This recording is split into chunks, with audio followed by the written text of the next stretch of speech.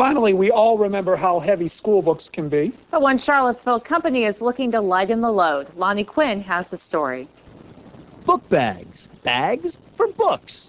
They're under attack for hurting children's backs. But now there's a way to make them lighter. We're putting the textbooks online and adding all sorts of interactivity where students can get in and manipulate things and explore and discover things on their own in the process. So, it's a computer thing. And Explore Learning, a Charlottesville company, is looking to help students and teachers with the latest technology. In the upcoming year, we're going to have things where the teacher will be able to control what the students are seeing on their computer, either in the classroom or from a remote distance. So they'll be able to easily direct a lesson. As of right now, Explore Learning gets nearly 250,000 hits every day. And that alone might speak of its success, but the real measure of its success lies with the students. I could not quite grasp the concept that adding anything to anything could actually come out with a lower number than you started with.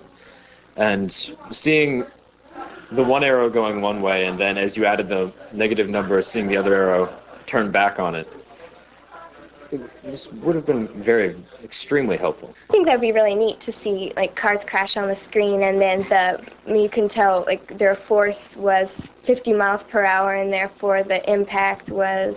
I mean, I tried a lot to understand math and to get my grades up, and I mean, this is just another thing, and I'm all for it, basically. Well, how are your grades in math? I'm not gonna say. And on that note, in Charlottesville, Lonnie Quinn, Dateline 29 News.